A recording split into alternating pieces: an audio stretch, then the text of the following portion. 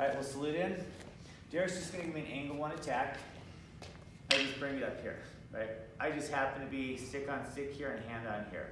I can decide where I want to pass. If I pass the stick over here, it's nice to kind of block that opposite hand, and then it allows this one to be open for a strike, or over here, or I slide it up. If I come on do the same strike exactly, somebody came up, but now, last time my right hand was the block, I was like this, now I just happen to be here. Doesn't matter, doesn't change anything. I can pass the hand over, there's the strike there, the poke, another slam to the hand, or I can pass the stick and there's a strike there.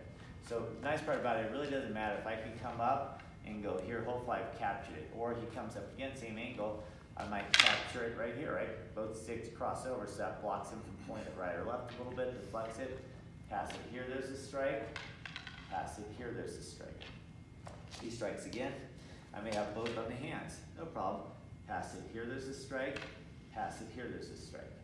He does it to me, so you're going to actually do both sticks on my stick. Pass it to one side, strike. Do the same exact block and pass it to the other side.